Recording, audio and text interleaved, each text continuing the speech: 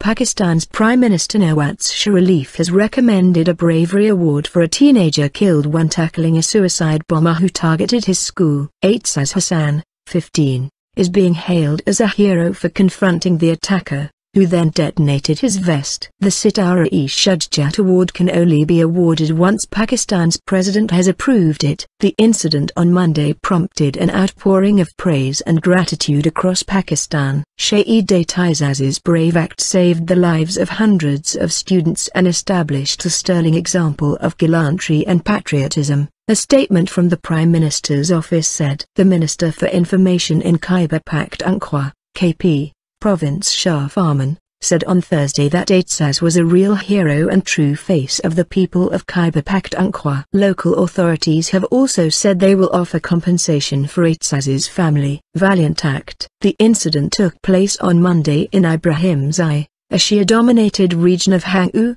in northwestern Pakistan. There were almost 2,000 students in attendance at the time of the attack, and Aitzaz is being credited with saving hundreds of lives. Despite the pleas of his fellow students, he decided to confront and capture the bomber who was approaching the school, his cousin told the BBC's Ali Makbul.